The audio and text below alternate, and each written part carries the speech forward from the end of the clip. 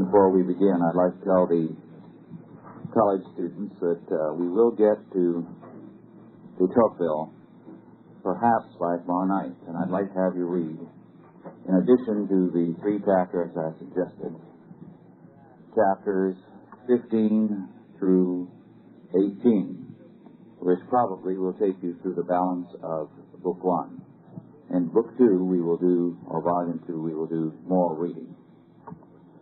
This morning, we were considering the legal and constitutional foundations of the War of Independence. We saw that the background of the English monarchy was of a feudal monarchy. The English king was in origin a feudal monarch who ruled not as an absolute monarch, not in terms of any divine right, that claim came much later, but in terms of an obligation to render aid to those under him and to observe certain rights and privileges of those who were below him, in return for which they had certain obligations to him. Thus, you could call feudalism a kind of contractual or constitutional arrangement between peoples, between powers, nobles and those under them, and nobles and their overlords, and all of them together with the king. Now, especially with the Tudor monarchs and the Stuart monarchs, the English crown claimed absolute power. The divine right of kings became, with the Renaissance, a very popular doctrine. In the Middle Ages, the kings did not dare claim divine right. One Holy Roman Emperor, Frederick Hohenstaufen, actually did, but this was not normal. But with the Renaissance, the pagan idea of the divinity of kings was resurrected. However, each of the colonies had a chartered existence. Their existence was either in terms of a charter or a crown grant, so that they had various rights and obligations. Theirs was, whatever the specific character of their relationship to the crown, still a constitutional one, a feudal one, essentially. And so, when trouble developed, they could appeal to this feudal character of their relationship and list the grievances. This is exactly what they did in 2 documents, the first of which we considered at some length this morning. One of the most important documents in American history, perhaps the basic document in the steps that led to our independence, and yet today it is virtually unknown. It's a sad fact. That document, which we spent most of the morning analyzing point by point, is the Fairfax County Resolves. George Washington and a group of Fairfax County citizens met in the Fairfax County Courthouse, and they cited 24 reasons, 24 resolves, almost all of which, except the last 1 or 2, gave the constitutional reasons why they had a right, if the King of England, their feudal monarch, did not grant unto them redress against the injustices he was inflicting upon them, together with Parliament, to break off that relationship, although they expressed their desire to continue as law-abiding subjects of His Majesty. Now, of course, what the Crown actually did was to work with Parliament, which had no power over the colonies. The colonies were not under Parliament. They were not under England. The Declaration of Independence, which we are now going to consider, is not a declaration of independence from England because they were never under English rule. It was not a declaration of independence from Parliament because they were never legally under Parliament's rule. The Declaration of Independence is a declaration of independence from King George III. Each of the colonies was under the same king as England, Scotland, and Ireland. King George III was King of Scotland, King of Ireland, King of England, King of New York, King of Virginia and Massachusetts, and so on. He was a constitutional monarch in view of the feudal, contractual nature of his relationship to the colonies. The Fairfax Resolves began by saying, "We are not a conquered people, but rather conquerors of this land, and we will not be treated as conquerors." And of course, what the British Crown, together with Parliament, was trying to do, and was doing, was to abolish the various legislative bodies and the courts of the colonies, and then to move troops in to destroy the freedom of the Americas. We will analyze specifically now what they were doing in terms of the Declaration of Independence. Most people know the prologue to the Declaration. The prologue is full of high-sounding phrases. It was partly written in order to please the countries of Europe. The Declaration of Independence was important because they were going to go to Europe and say, "We are now an independent country. We want loans. We want help in the way of equipment.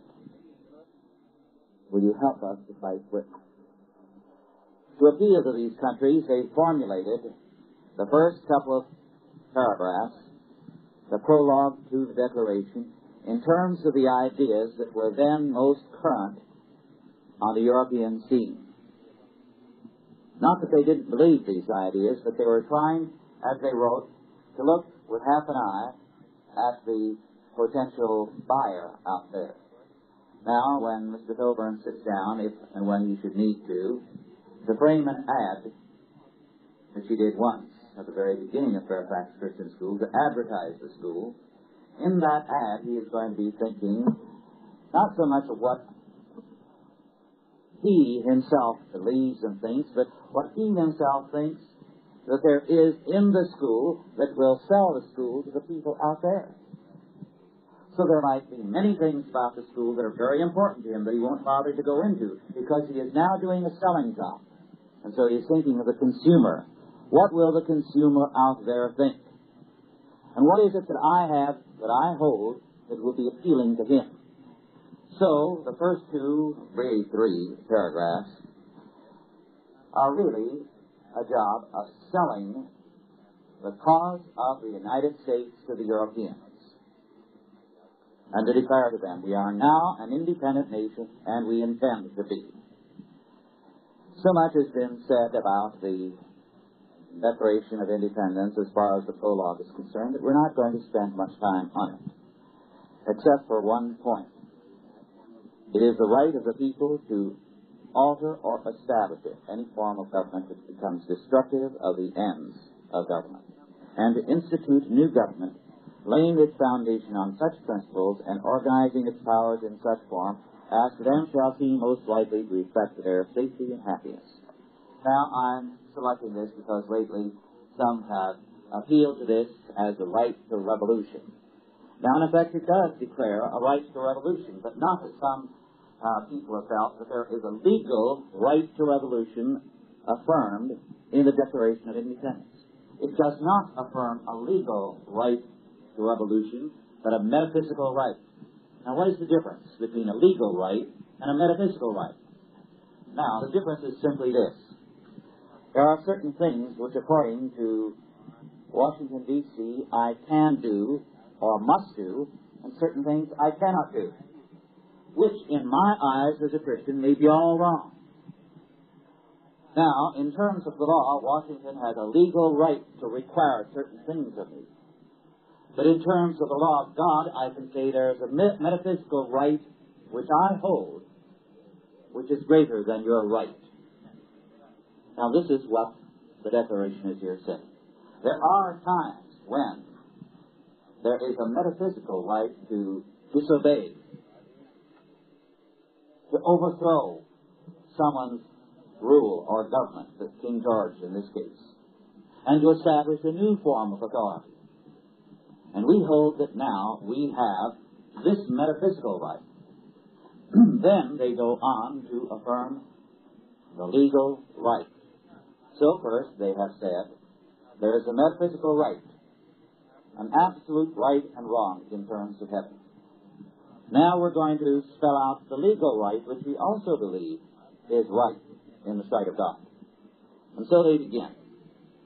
Such has been the patient sufferance of these colleagues, and such is now the necessity which constrains them to alter their former system of government. The history of the present King of Britain is a history of repeated injuries and usurpations, all having in direct object the establishment of an absolute tyranny over these states. To prove this, let facts be submitted to a candid world. They're writing with the world in mind. And so, first of all, they cite the fact that he has over and over again vetoed their legislation. Now they granted the king the right to veto legislation. After all, he was the supreme authority in their civil government. He had the right of veto. But his right of veto was now being used in a totally arbitrary manner. In effect saying, you're going to have no law and do nothing unless I approve. Moreover, they went on to say, he has called together legislative bodies at places unusual and uncomfortable and distant from the depository of their public records for the sole purpose of fatiguing them into compliance with his measures. He has dissolved representative houses repeatedly for opposing with manly firmness his invasions on the rights of the people. He has refused for a long time after such dissolutions to cause others to be elected. Now, what are they saying? This is no normal veto, no normal kind of royal constitutional authority being exercised, because it goes together with calling a meeting of our legislature, not in the normal place in the capital, but someplace far away, so that everyone has to drop everything and get on horseback and hurry over there for a meeting. And what's the purpose? To break down our legislative government. To call meetings on the sly so that people have difficulty or inability in getting there. And if they oppose him, what does he do? He orders his royal governors here to dissolve those legislatures. And then he refuses to call for another election. In other words, what he is trying to do is to destroy our legislators, our self-government. He has endeavored to prevent the population of these states. We want immigrants. We want to grow. What does he do? For that purpose, obstructing the laws of naturalization of foreigners, refusing to pass others to encourage their migration hither, and raising the conditions of new appropriations of lands. The colonies wanted settlers. They wanted them whether they were English or German or French or whatever the case may be. But the King of England, because the colonies were growing and becoming strong and self-reliant, independent countries, was telling them, no, you cannot do anything to encourage immigration. And so he was doing everything to frustrate immigration to America, and those that were there to prevent their naturalization into citizenship, or to prevent them from acquiring land. He has obstructed the administration of justice by refusing his assent to laws for establishing judiciary powers. He has made judges dependent on his will alone for the tenure of their offices and the amount and payment of their salaries. Now, one of the things that King George tried to do was to take over, together with Parliament, the payment of judges' salaries. That was one of the things that most frightened the time. Consider what that meant. It meant instead of the people of Virginia and of Massachusetts paying their judges, King George would pay them from England. And they knew good and well the man who pays the judge's salary will control the judge. And if we, the taxpayers, don't pay the judges, those judges will never judge us rightly. He has erected a multitude of new officers they hadn't elected. He created a vast bureaucracy in the colonies and sent hither swarms of officers to harass our people and eat out their substance. He has kept among us in times of peace standing armies without the consent of our legislator. He has effected to render the military independent of and superior to the civil power. To this day, it's been a permanent thing in American history, the distrust of the military. In fact, if you trace the history of the Army and the Navy in the United States, the distrust of it, even when our Army was down to only 200 men, which it was in the early days of times, has been almost to the point of phobia. Very unreasonable, but there has been that long and persisting fear from colonial times of military power and the independence of the military. And with reason, because not of what has happened since then, because we haven't had any problems since then, but because of their experience at that time. He has combined with others to subject us to a jurisdiction foreign to our Constitution and unacknowledged by our laws, giving his assent to their acts of pretended legislation. Now, this is the only reference to Parliament, and they don't even deign to mention Parliament. They never recognized Parliament. And so they felt, we will not even dignify Parliament by mentioning it by name. But they were talking about Parliament here. And he said, what he has done is to try to put us under a foreign government. And Parliament was a foreign government.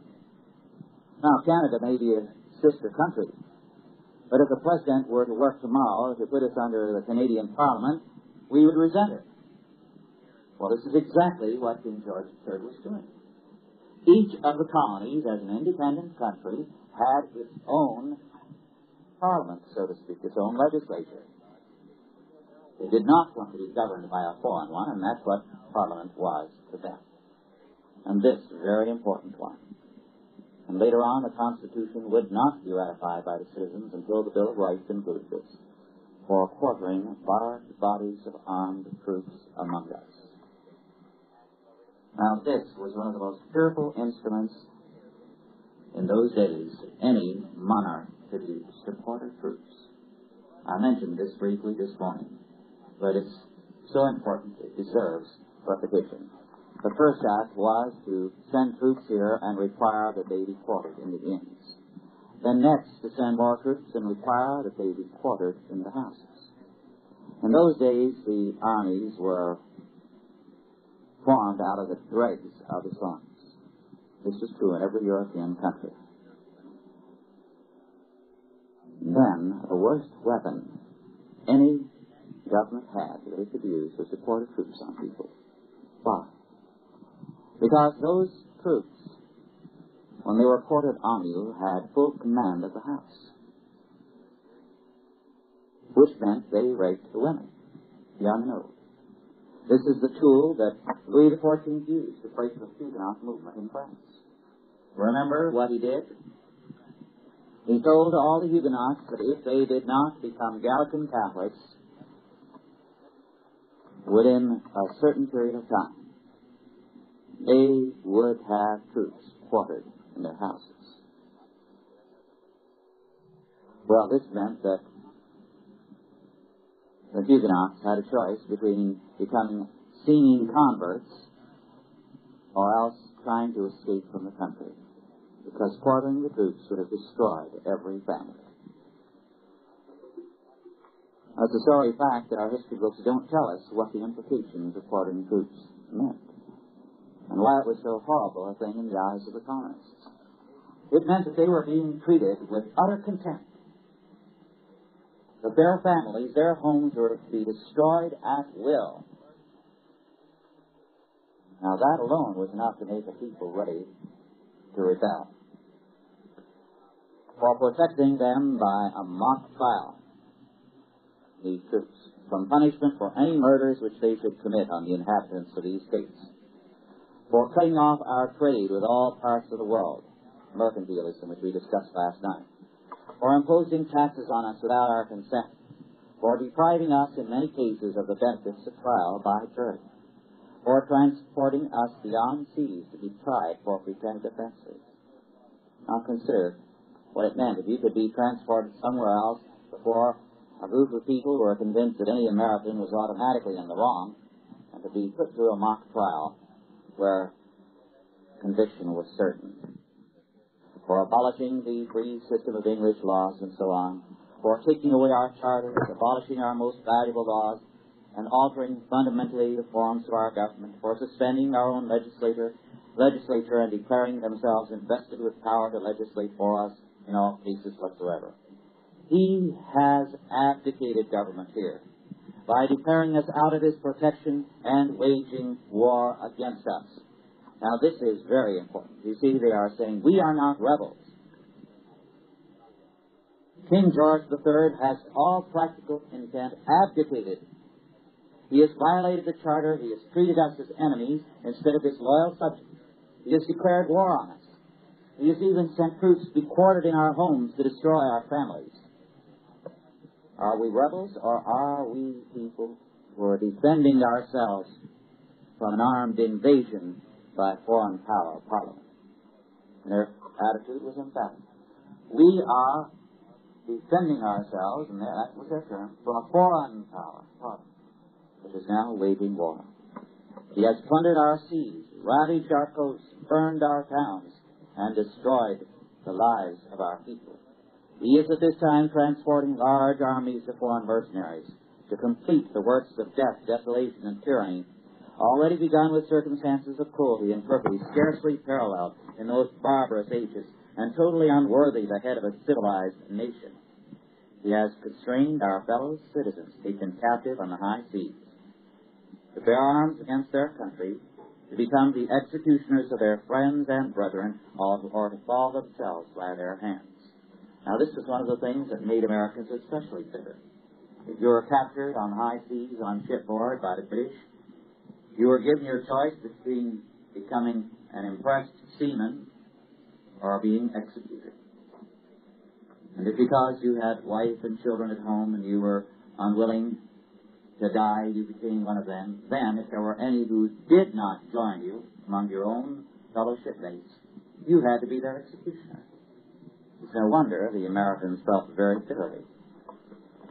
He has excited domestic insurrections among us, and has endeavored to bring on the inhabitants of our frontiers the merciless Indian savages, whose known rule of warfare is an undistinguished destruction of all ages, sexes, and conditions.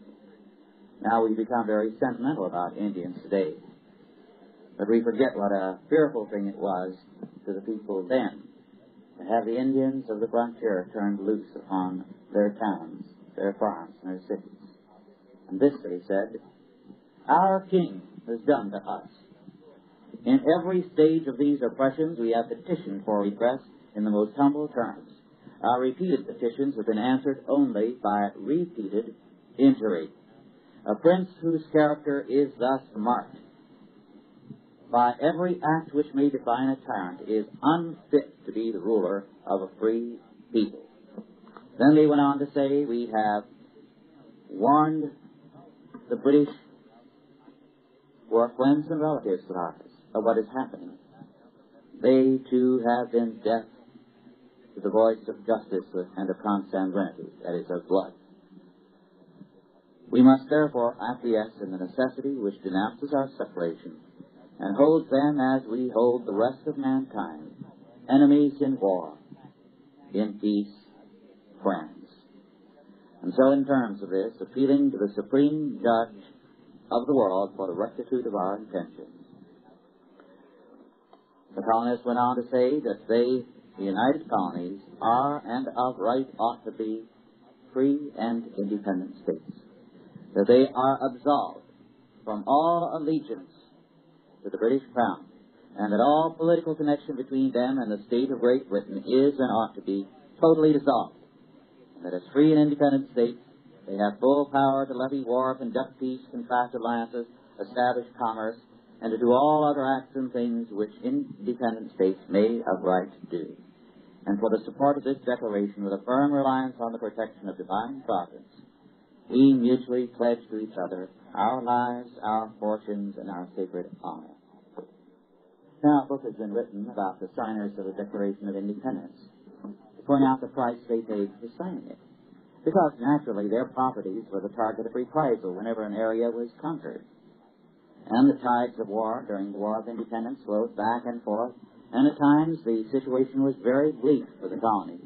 And the homes and the properties of those who signed the Declaration, whenever the British could get to them, were subject to the most savage reprisals. The men who signed the Declaration, for the most part, paid a heavy price for what they did. They did indeed pledge their lives, their fortunes, and their sacred honor. Well, having done this, they then had another problem: how to establish a new government. And so, after a great deal of debate, the next year, November 15, 1777, they adopted the Articles of Confederation in Congress. And these articles were then sent to the various states for ratification. They were not ratified for 3.5 years, not until March the 1st, 1781. Each of the colonies or states before the war had come to see itself as an independent nation, friendly to the others but unwilling to submit to them. Now, when there was a need for them to come together, each of them were very jealous of their independence and of their rights. They saw the need, some kind of federalism without a loss of the independence of the various states. They distrusted centralized power. They distrusted power. The very compelling sense of distrust of power among all the men there was quite notable. When you read some of the documents by historians as they describe this period, it's very difficult to find out what they are really talking about, because words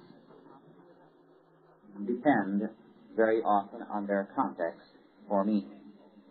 For example, an important work on the Articles of Confederation by Dr. Jensen, very liberal in his point of view, speaks throughout as it discusses the Articles of Confederation, the liberals and the conservatives in Congress. This is why the book is, in spite of its excellent scholarship, rather worthless. Because what does liberal mean and what does conservative mean? Well, if you are a conservative in the Soviet Union today, it could mean that you are in favor of the Soviet Union. If you are a liberal, it means perhaps that you feel the Soviet Union should be changed somewhat and more liberalized. And if you're a radical there, it could be that you believe in free enterprise and Christianity. You see, the use of those words is relative to what you have reference to. Now, actually, the people whom Jensen calls conservatives in the debates on the Articles of Confederation, we would call liberal. Those whom he calls the liberals and radicals, we would give another name to. They were Calvinists, which is literally what they were. They were thus terms that were used relatively. Now the Calvinists, or the so-called liberals in the article formation, were by and large men who were very distrustful of power and of centralization, almost to the point of wanting as little government as possible, to the point of anarchy. They distrusted power. In fact, there were some of them who said the very desire for a public office is a leprous disease. And they felt that people who were interested in political office were in danger of this contagion of leprosy. This is the way they felt about the desire for power. It was because they had a strong sense of total depravity. Now they carried this, we could hold, to too great an extreme, to the point where the security of the colonies and later of the United States was being endangered by their radical distrust of centralized government. Incidentally, Thomas Jefferson was the darling of the Calvinists, even though in religion, at the time of the formation of the country, Jefferson was one of the two radicals religiously, he and Franklin. And yet the Calvinists were the ones who elected him to the presidency. Why? Because Jefferson had made it clear that he believed that the best government is the least government. And the Calvinists were so distrustful of government that even though some of their greatest heroes were on the Federalist side, they were for Jefferson, heart and soul. The Articles of Confederation then very strongly reflected this early distrust on the part of the Calvinist element. As a result, the Articles gave emphatically the balance of power to the states. The Constitution of 1787, which we have to this day, gives the balance of power to Washington, not to the degree that it has it today. Another problem in the Articles of Confederation was the question of the western lands. There were no clearly defined boundaries for some of the states. As a result, Virginia claimed everything to the west of Virginia. And Maryland was very upset about this. After all, Maryland was locked in there. It had no extra land except that which was a part of Maryland. Now, Virginia, at that time, in 1775, was the big state. It might be of interest to give you the population in 1775. Virginia, 400,000. It's a big state. Massachusetts was second with 350,000, and Pennsylvania with 300,000. Those were the three powerful states: Virginia, Massachusetts, Pennsylvania, in that order. Then, surprisingly, came Maryland with 250,000. Then Connecticut, North Carolina, South Carolina, and New York were tied with 200,000 each. New York was not a big state at that time, and it was so heavily owned by the wealthy patroons, the Dutch aristocrats in the country areas, that there wasn't much growth until that sort of thing was broken up. It was the one part of the country where there was a really European-type aristocracy still ruling things. New Jersey came next with 130,000, New Hampshire with 100,000, Rhode Island with 58,000, Delaware with 30,000, and Georgia 25,000. Virginia, thus, was the real power, together with Massachusetts. And this is why, for some time thereafter, so many of the presidents were Virginians. And if they were not Virginians, usually Virginia had a tremendous hand in electing them. In a little while we'll come to an aspect of Virginia which, if George Washington had his way, would have made Virginia, to this day, the greatest state in the Union, and the most powerful state. But very few people had Washington's vision. Now, the Articles of Confederation I will not read to you, but they had basic weakness in that there was no real taxing power on the part of Congress. This made the prosecution of the war very difficult. Congress only had money as the states saw fit to give it money. This is why, although the states grew richer and richer during the war, because of trading with the enemy, the Congress of the United States could only emit paper bills. Now, the paper money was on a promise to pay in actual gold or silver if and when the war was won. If you've ever seen any of the paper money, and I think you can get replicas of it at various places, including Gunston Hall. I picked up some there when I was here once.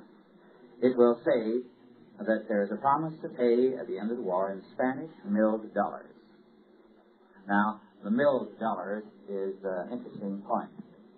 What does that mean? Well, one of the problems in ancient times was that coins were clipped. And by clipping, it was meant that if you got a gold or a silver coin, you got a fine instrument, and you shaved the edge of it all the way around, and you had some gold or you had some silver. And if every time you got a coin, you shaved a bit, you accumulated a lot of gold and silver after a period of time. And the coin would get smaller and smaller, and a quarter, for example, would finally wind up the size of a dime. As a result, milling, the kind of edge you see on your coins now, was instituted. And those were the coins that became valuable, because you could tell immediately if a milled coin was doctored. And so it was that Congress was offering to pay, at the end of the war, to redeem its paper money for Spanish milled dollars. Now, of course, the Chinese figured out another way to get gold out of coins without trimming them, which will show. In the early days in California, the elderly Chinese in the family would be given, they would sit in the back of the Chinese shops and stores where people would come to trade.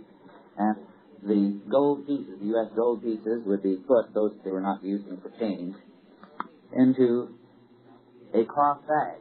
An old grandpa and grandma would have to sit there all day shaking the coins like that, clinking them together, so that flecks of gold dust would come off of them, and then they would wash out that cloth very carefully, and they would accumulate over a period of time quite a bit of gold dust. However, for most people, that's not been practical, and the milled dollar became an invaluable means of preventing the adulteration of coins. The promise, therefore, was to pay off. But during the war, the coins, or the paper money, sometimes became quite worthless. And this was a real problem.